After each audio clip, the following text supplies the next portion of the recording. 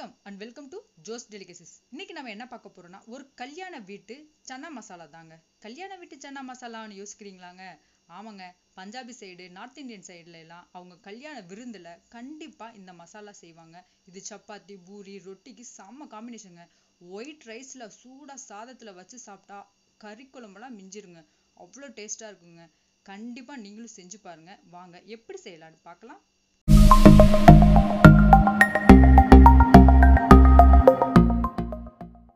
Punjab style chana மசாலாக்கு first நம்ம என்ன பண்ண போகிறோம்னா இந்த மாதிரி ஒரு ஒயிட் கிளாத்து நல்லா காட்டன் கிளாத்தாக நல்லா அலசிட்டு காய வச்சு நான் எடுத்து வச்சுருக்கேங்க. 2 ஸ்பூன் நம்ம நார்மல் டீ தூள் தாங்க. என்னடா டீ தூள் சேர்க்குறேன்னு நினைக்கிறீங்களா? இந்த மாதிரி செஞ்சு பாருங்கள், சூப்பராக இருக்கும். இதில் பிரியாணி இலை 2, ஒரு ஸ்டார் பூ,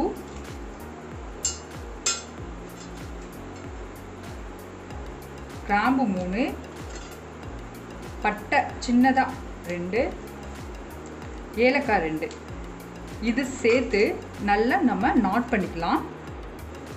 பாருங்கள், இந்த மாதிரி நாட் பண்ணியாச்சு. சனாவை ஓவர் நைட் நல்லா ஊற வச்சு எடுத்து வச்சுருக்கேங்க. அப்படியே வந்து நம்ம குக்கரில் சேர்த்துடலாம். குக்கரில் சேர்த்துட்டு நம்ம நாட் பண்ணி வச்சுருக்கோம் இல்லைங்களா மசாலா, அதையும் உள்ளே சேர்த்துடலாம்.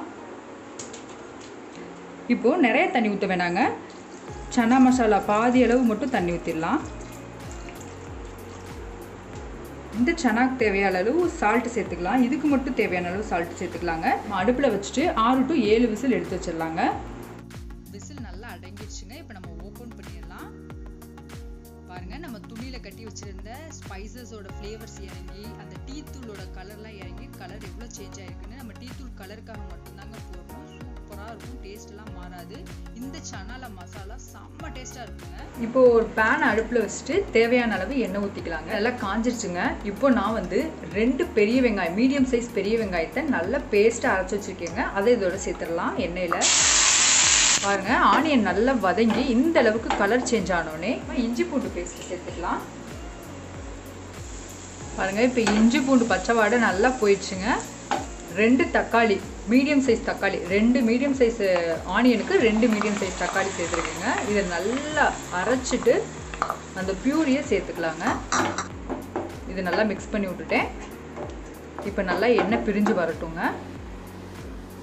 பாருங்கள், இந்த பஞ்சாபி ஸ்டைல் கல்யாண மசாலாவுக்கு தேவையான மசாலா பொருள்லாம் எடுத்து வச்சுருக்கேன். இது எல்லாத்தையும் நோட் பண்ணிக்கோங்க. இது ரொம்ப ரொம்ப இம்பார்ட்டன்ட். இந்த மசாலா தாங்க உங்களுக்கு டிஃப்ரெண்ட்டான அந்த சன்னா மசாலா டேஸ்ட்டே கொடுக்கும். 1 spoon red chilli powder, 1 spoon தனியாத்தூள், 1/2 spoon garam masala, 1/2 spoon black pepper, அதை வந்து நல்லா ஃப்ரெஷ்ஷாக நான் அரைச்சி வச்சுருக்கேன். அதில் ஒரு 1/2 ஸ்பூன் எடுத்துக்கிறேன். மஞ்சத்தூள் தேவையான அளவு, 1/2 ஸ்பூன் ஜீராத்தூள், இது வந்து 1/2 spoon amchur powder, try mango powder தாங்க அதுங்க. இது எல்லாத்தையும் நம்ம சேர்த்துக்கலாம்.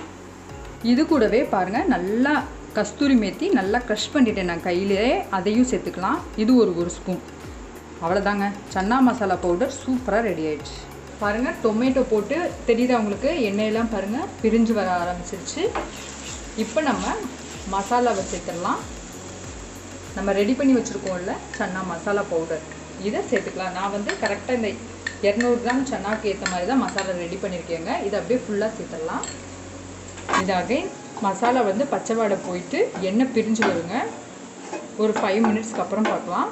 மசாலாவோட பச்சை வடையெல்லாம் போயிட்டு நல்லா சுருளை வந்துச்சு பாருங்கள். இப்போ வந்து நம்ம வேக வச்சுருக்கோம் இல்லைங்களா, அந்த சன்னாவை சேர்த்துடலாம்.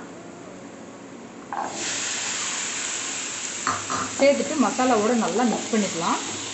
நல்லா மிக்ஸ் பண்ணியாச்சுங்க. நம்ம வந்து சன்னாவுக்கு ஏற்கனவே நம்ம வேக வைக்கிறதுக்கு உப்பு போட்டுட்டோம். ஸோ அந்த மசாலாவுக்கு தகுந்த அளவு மட்டும் உப்பு சேர்த்துக்கலாங்க. உப்பு சேர்த்துட்டு நம்ம வேக வச்சு எடுத்துக்கொள்ள அதில் கொஞ்சமாக அந்த இவ்வளோ தண்ணி இருந்ததில்ல, இதை நம்ம கீழே ஊற்றிடாமல் எடுத்து வைக்கணுங்க. அதை வந்து இப்போ தேவையான அளவுக்கு தண்ணிக்கு கிரேவிக்கு சேர்த்துக்கலாம் தண்ணியாக. உங்களுக்கு இன்னும் கிரேவியாக வேணும் அப்படின்னிங்கன்னா இன்னும் கொஞ்சம் கூட தண்ணி சேர்த்துக்கலாங்க. இந்த முழு சன்னாவை இந்த மாதிரி ஒரு உங்கள் வீட்டில் எல்லா வீட்லேயும் இருக்குங்களா பருப்பு மற்ற வச்சு நம்ம இப்படி க்ரஷ் பண்ணிக்கலாம். பாருங்கள், எல்லாத்துலேயும் இந்த மாதிரி நம்ம 1-2 க்ரஷ் பண்ணியாச்சு. இப்போ 5 மினிட்ஸ் இருக்கட்டுங்க. இந்த ரெசிபி நம்மளுடைய தம்பி தாங்க, என்னுடைய வந்து ஒரு வெல்விஷர்னு சொல்லலாம். தம்பி செட்டாக்ஸ் அப்படின்ற ஒரு சேனல் வச்சுருக்காங்க. ஜான் அந்த தம்பி பேர். என்னோடய ரெசிபி பார்த்து ரெகுலராக ட்ரை பண்ணிகிட்டு இருப்பாங்க. அவங்க தான் அக்கா எனக்கு இந்த ரெசிபி எனக்கு செஞ்சு காமிங்கக்கா அவங்க சேனல்னு சொல்லி கேட்டாங்க. ஸோ வந்து ஸ்பெஷலாக ஜான் தம்பி உங்களுக்காக தான் அக்கா இந்த ரெசிபி செய்கிறேன். செம்ம டேஸ்ட்டு தம்பி, கண்டிப்பாக நீ ட்ரை பண்ணு, ஓகேவா? சூப்பராக எண்ணெயெல்லாம் பிரிஞ்சு வந்துச்சு பாருங்கள். சூப்பராக எண்ணெயெல்லாம் பிரிஞ்சு தொக்கு மாதிரி பாருங்கள் எப்படி இருக்குன்னு பாருங்கள். டெக்ஸ்சர் சூப்பராக ரெடி ஆகிடுச்சுங்க. இப்போ இதை நம்ம இறக்கிடலாங்க. இப்போ இந்த மாதிரி ஒரு பேன் வச்சுருங்க. அது நல்லா ஹீட் ஆனதும் நெய் ஊற்றிக்கோங்க. கண்டிப்பாக நெய் தான் ஊற்றணும். ஒரு 3 ஸ்பூன் நெய், கொஞ்சம் நல்லா ரிச்சாக இருக்குங்க. இது நெய் நல்லா காஞ்சிச்சுங்க. இதில் வெள்ளைப்பூண்டை நான் இந்த மாதிரி கட் பண்ணி வச்சுருக்கேன். ஒரு 3 வெள்ளைப்பூடு நீல வாக்கில் கட் பண்ணி வச்சுருக்கேன். இதை சேர்த்துக்கலாம். வெள்ளைப்பூடு நல்லா வதங்கட்டுங்க. பூண்டு நல்லா கலர் சேஞ்ச் ஆகிடுச்சுங்க. இப்போது நான் ஒரு 2 பச்சை மிளகாயை குட்டி குட்டியாக நீல வாக்கில் நறுக்கி வச்சுருக்கேங்க. இதையும் சேர்த்துக்கலாம். சேர்த்துட்டு இதுவும் ஒரு 2 நிமிஷம் நல்லா ஃப்ரை ஆகட்டுங்க. பாருங்கள், நம்ம கார்னிஷ்காக பச்சை மிளகாவும் பூண்டும் நெய்யிலேயே நல்லா வறுத்து சூப்பராக கலர் சேஞ்ச் ஆகிடுச்சுங்க. இப்போ நம்ம ஆஃப் பண்ணிடலாம். இப்போது நம்ம ரெடி பண்ணி இறக்கி வச்சுருக்கோம்ல, அதில் வந்து நம்ம இதை அப்படியே மேலாக சேர்த்துக்கலாங்க. பாருங்கள், நல்லா கலர்ஃபுல்லாக சூப்பராக ஒரு டிஃப்ரெண்ட்டான டேஸ்ட்டில் சன்னா மசாலா ரெடி ஆகிடுச்சு. இது பேர் வந்து கல்யாண வீட்டு சன்னா மசாலா. கல்யாண வீடுன்னா என்ன சொல்கிறீங்க? நார்த் இந்தியனில் கல்யாண விருந்தில் இந்த சன்னா மசாலா இல்லாமல் இருக்கவே இருக்காதுங்க. அவ்வளோ ஸ்பெஷலான டிஷ்ஷுங்க. கண்டிப்பாக நீங்களும் ட்ரை பண்ணுங்கள்.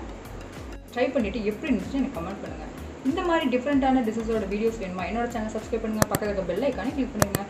Until then by from Jothi Tata, bye.